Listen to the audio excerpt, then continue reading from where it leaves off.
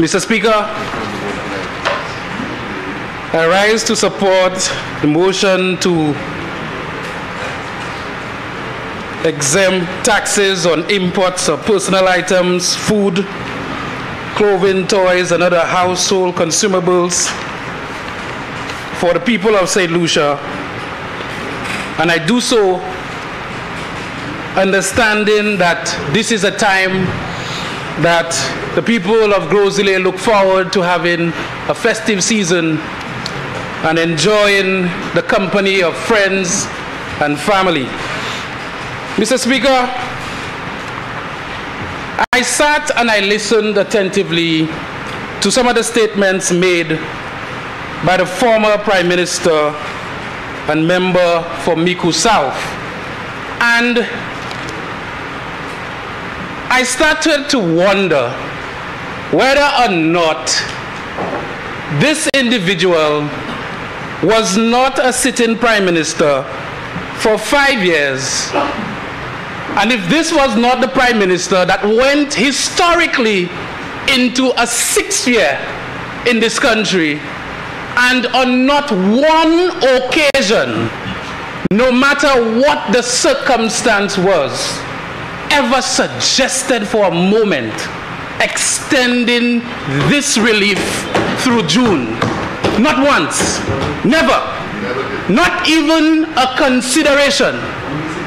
And I sat down and I pondered on where we are as a country. And I know people forget very, very quickly. And so I am duty bound to remind them, Mr. Speaker. Mr. Speaker, so much conversation about extending that time, which would mean, for sure, there are cost implications. So much consideration and conversation about removing levy, removing all the hardly considered and discussed taxes that we as a government know we need to move this country forward in a safe, secure, and healthy manner. But Mr. Speaker, I thought about how we as a government could have moved this country so much further had we not have the election result of 2016. I remember the member for Castries is always saying, elections matter. And for some reason, all of a sudden, there is a complete lack of discussion about what happened during that period. Mr. Speaker, here are some of the facts. If at the end of the day, the member for Miku South can give us the hundreds of millions spent on DFCs during that final year of his administration, then maybe we can consider extending these concessions to beyond. Because had he been a responsible Prime Minister, we would have never been in the position we found ourselves in 2021 as a new government. Facts. Mr. Speaker, he can consider to also give us back the millions on vaccines that he so hastily decided that he was going to run towards, Mr. Speaker. Mr. Speaker, he can also decide to give us back the $32 million given to Lockerbie. $32 million, Mr. Speaker, under his watch. That, Mr. Speaker, with half of that, I would have been able to develop our infrastructure, our sporting infrastructure, in a safe and healthy way, Mr. Speaker. And so, Mr. Speaker, we cannot right now ignore a lot of the facts, Mr. Speaker. Mr. Speaker, he can decide that perhaps if we got the 20 million spent on less than 1.5 miles of roads in Rodney Bay, Mr. Speaker, if as a financier or the Minister of Finance, that horrible decision was not taken on a piece of road, no designs, Mr. Speaker, wastage, start, stop, roundabout here, roundabout there, no, take it out. Mr. Speaker, wastage during that period. Perhaps, Mr. Speaker, we could have extended from June and beyond, Mr. Speaker. And so, Mr. Speaker, when you look at some of what happened, Mr. Speaker, millions and millions spent in rent, millions, government agencies, rentals to familiar individuals with familiar last names, Mr. Speaker, raking up millions in rent in this country, Mr. Speaker. Perhaps we could have considered extending the barrel concessions to later, Mr. Speaker. Mr. Speaker, we are not going to forget the millions of dollars spent on traveling, Mr. Speaker, the millions of dollars spent on air conditioning, Mr. Speaker, being a vehicle on for the entire day until he returns to it, Mr. Speaker. Mr. Speaker, wastage in this great land, Mr. Speaker, wastage. And now we are talking about, oh, if I was there, would have extended until June. You didn't hear it? And Mr. Speaker, we sit down and it's like all of a sudden, a lot of things did not happen. And we're talking about a match, a MATCH, a match, Mr. Speaker, to vaguely people. As the member for Castries East would say, and I hope I can borrow it, flashing mirrors, Mr. Speaker. As if our people are so 43%ers and we do not understand the nature of what we felt this government and what we have done to stabilize the economy and set us on the right track. And so, Mr. Speaker, we've done what we had to do. And Mr. Speaker, I can go on and on. Perhaps if you gave us the $600,000 spent on the week leading up to an election, perhaps spending on electioneering, Mr. Speaker, perhaps we would have been able to extend and do more, Mr. Speaker. Mr. Speaker, $300,000 spent on medals during COVID-19, Mr. Speaker. Perhaps if we had a more responsible government during that time, a more responsible government at that time, we would have been better off today.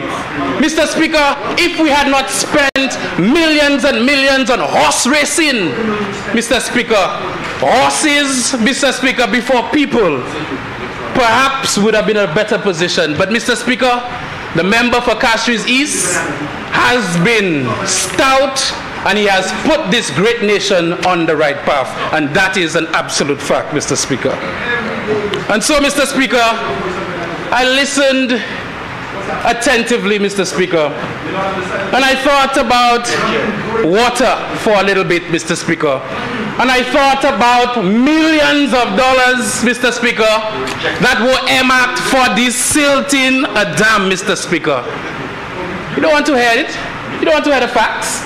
Millions of dollars that were earmarked for desilting a dam during his time, Mr. Speaker. And yet still, Mr. Speaker, wastage, wastage, wastage, Mr. Speaker. Our people will not forget Madi Puete.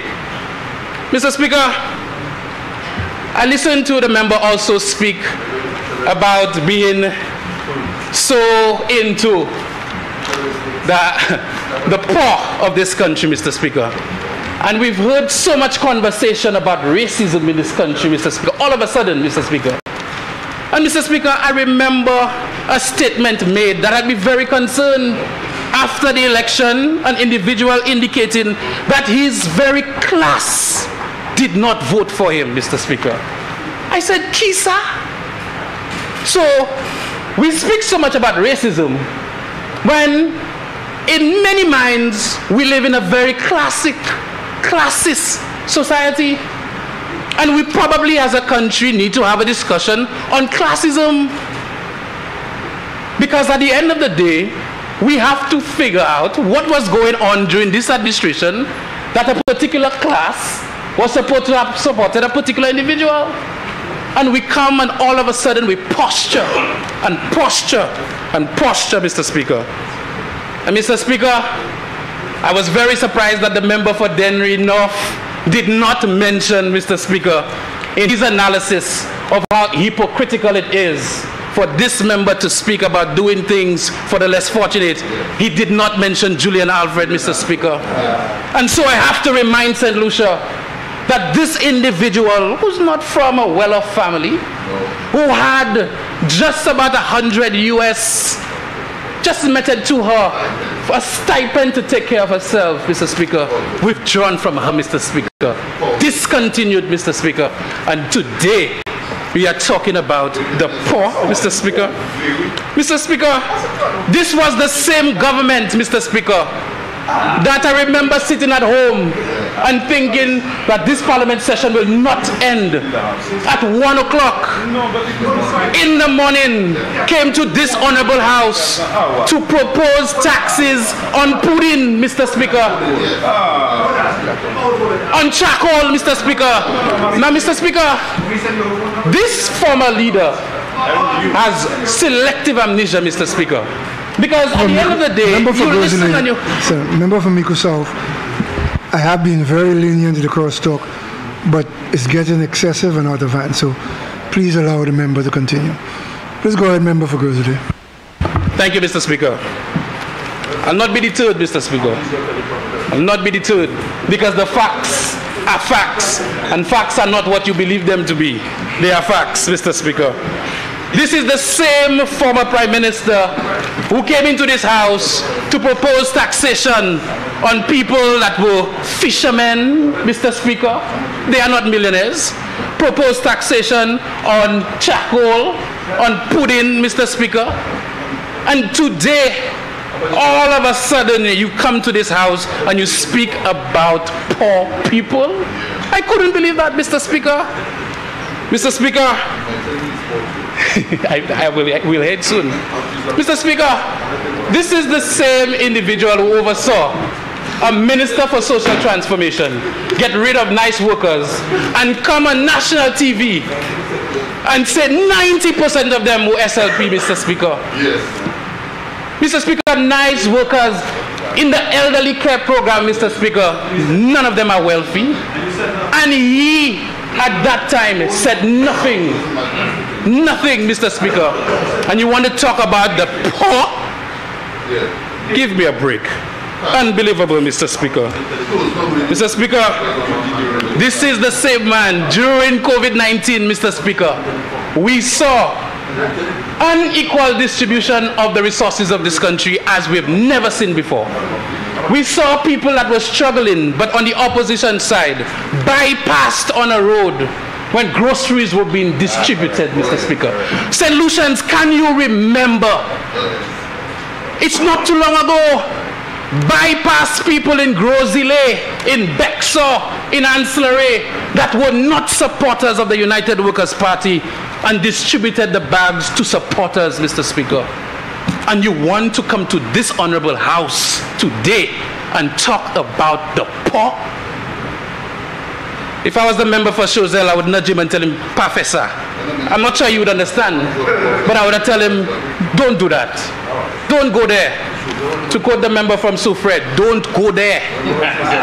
Your track record is horrible as it pertains to dealing with the poor people of this country. And so, Mr. Speaker, we know that as a government, we are not alone in this global village. It's a fact.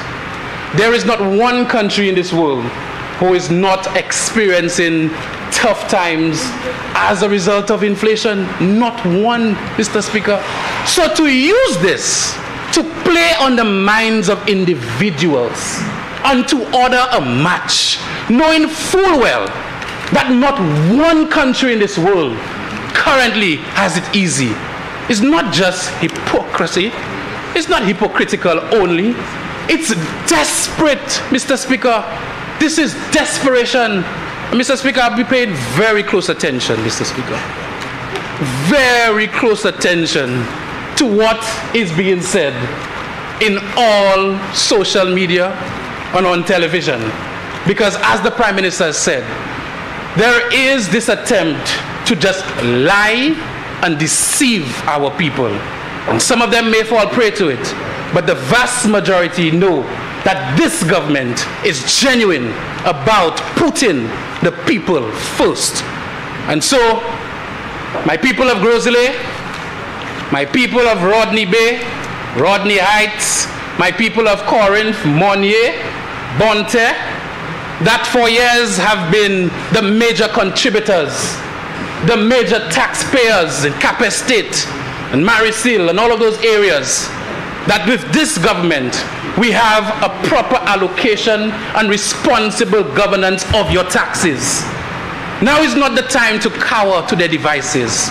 We need to, as a government, continue to function and continue to be responsible about what we say and continue to help our people in an honest way. Thank you so much.